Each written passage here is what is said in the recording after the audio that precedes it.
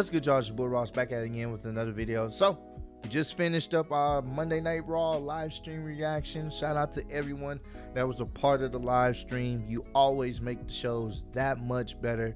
Nothing really of notice happened. You know, not many things were progressed that we didn't already know.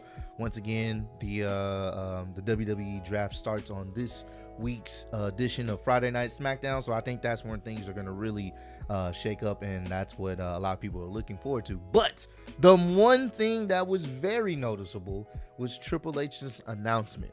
Now, there had been reports that Triple H had already designed a new championship, a new world championship, but we didn't know when it was going to be unveiled. And pretty much Triple H announcement was the unveiling of the new World Heavyweight Championship. He pretty much went into his spiel about how Roman has been the champ for over 1,000 days, and he has set up his contract where he doesn't have to work as many dates. But at the same time, the show must go on, and there needs to be an active champion on the show. So he pretty much announced wherever Roman gets drafted to on the draft this week or whatnot, he will be only exclusively seen on that brand, and that will be it. Which means both the titles will be going to that one particular brand. The WWE Universal World Heavyweight Championship will be going to that particular brand, and that's it. Since that's the case now, there needs to be some other championship in place for the other brand. And obviously, most likely, Roman is going to be going to SmackDown because Fox wants Roman on SmackDown. So most likely, he's going to be going to SmackDown. And since this draft starts on SmackDown, they're probably going to have the first pick. It would make sense. He's going to be on SmackDown for the foreseeable future, which means Raw needs a champion. Raw needs a championship. And he unveiled the new WWE World Heavyweight Championship. And, bruh, it looks fantastic. It looks great. It looked beautiful. The crowd out there loved it. They loved it. You guys remember when the Universal Championship was first unveiled and how people were booing it? Like, they looked at it, I was like, oh, what is that? Like, people started booing it. It wasn't like this reaction where everyone was like cheering and praising. It was like, what the hell is that? What is that raspberry jam belt? Well, this was the complete opposite reaction. I legitimately was thoroughly impressed by the design. It reminds me of a little bit of the NXT World Heavyweight Championship, their main title. I love the NXT UK World Heavyweight Championship. I've always loved the design of the NXT UK Championship, the men's championship. It reminds me of that with the designs and how it's set up. But at the same time, it also reminds me of Big Goldie, man. It's like a modern style of Big Goldie, but it still has like the modern day feel of how WWE does their belts with the big WWE logo. But this one is not prominent. It's like it's in the middle, it's in the center, but it has a globe around it. It looks so good. It's a combination, in my opinion, of the NXT Men's UK Championship, the NXT UK Men's Championship, Big Goldie, and the modern style of how WWE does their belts, like with the big W and then the side plates. It has that regal presence. It looks like a great championship. I am so excited about how it looks, and the memes are of Roman at home sitting there looking at it like, what the hell? Why I ain't get that? Like, oh, bruh. It's, in my opinion, right now, it's the best championship belt they got on the roster. It looks great. I wish they would remodel the women's championship belts too. I think they need a fresh new paint coat, a fresh new paint as well. Like, dog, it looks like it's something worth fighting for. Not to say that the blueberry belt and the WWE Championship ain't worth fighting for. It's just those belts, I mean, to be honest with you, they weren't the best looking, only because they just have a big-ass W on it. You know what I'm saying? They weren't the best looking. I like belts that have designs on the main plates and the side plates, and it just looks so good, bro. Triple H did a real good job on making sure that's how the design would be. Looks fantastic. Oh, bro, it looks fantastic. And I like that they kept it out there on the show, and anyone that had a segment in a promo, they were all talking about maybe being the new World Heavyweight Champion. So here becomes the interesting thing. And we were having this discussion. Who becomes the new champ? Who becomes the new champ for Monday Night Raw?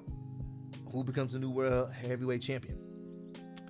Now, the thing is, and me personally, I'm still on the bandwagon of Cody getting the job done, because it would suck if we got all this build, he loses, he's trying to get to the point where he can get that rematch again, only for him to just go for the new championship, which is cool, but I don't think that's the route they should go.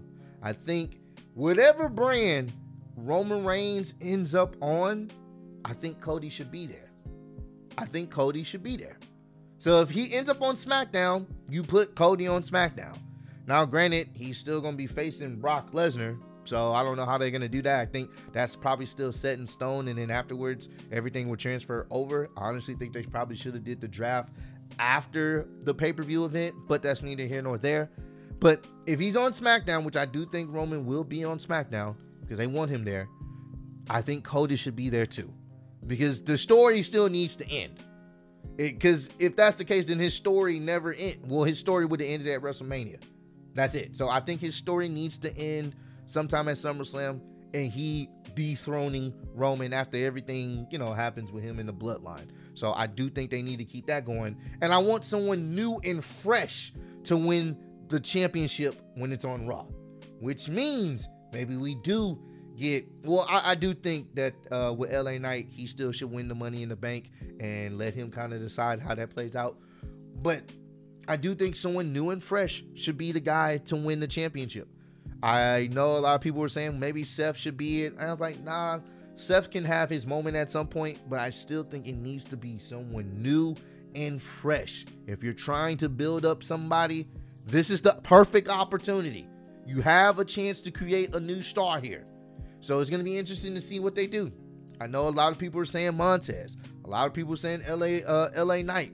I'm trying to see. I know people still want Seth to be a champ. It just really depends on how they book this. Now, I know the new champion is supposed to be crowned at Night of Champions, so in Saudi Arabia. So that gives you an extra reason to watch that pay-per-view, which is awesome, or the PLE.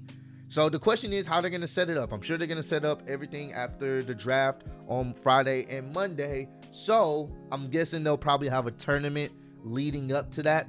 They'll probably start doing that after Backlash. It only makes sense to do it after Backlash. Then they have a tournament and then figure out, the finalists for the tournament, and we go from there. Which will give the shows a little bit that much extra oomph to watch, because this is going to be the head champion for that respective brand, which I think is going to be Monday Night Raw. And the only reason why I believe this title is going to be on Monday Night Raw, mainly because one, it was debuted on Raw, and two, I know USA Network's been kind of upset that they haven't had a top champion on their brand, because Roman floats between shows, but he's not really there. He's really relegated. He's really only supposed, relegated to SmackDown.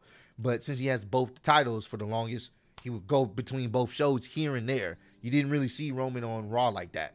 You know what I'm saying? So they were kind of upset with that. Those were the reports and the rumors for a while. Now that they got this situated, now that Raw will probably have a new head champion, and it looks beautiful.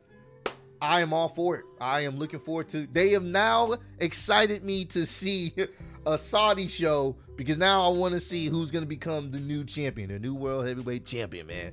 So this is probably the most exciting news we've gotten so far, and it's going to probably get a little bit more exciting leading up to the draft this week. So the question I have for y'all, first and foremost, do you like the championship design? Because I think it's beautiful. It looks great. So that's first. Second, who do y'all think should win it? Do y'all think Cody should say, screw you, Roman, I'm going to go for these titles and stay on Monday Night Raw? Do you think he should finish the story, follow Roman wherever he goes, and try to finish the story? Let me know how y'all feel about that. And also, who do y'all think should win it, man? Who do y'all think should be the first new iteration. This is like the World Heavyweight Championship 2.0 with a different style to it. Who do y'all think should be the person to win that and be the head guy on Monday Night Raw? Let me know down below, man. But I appreciate all the love and support you guys have shown on the channel. Road to 150K, and I'm still the undisputed YouTube wrestling champ of the world. Appreciate y'all getting with me. See you on the next one. Peace.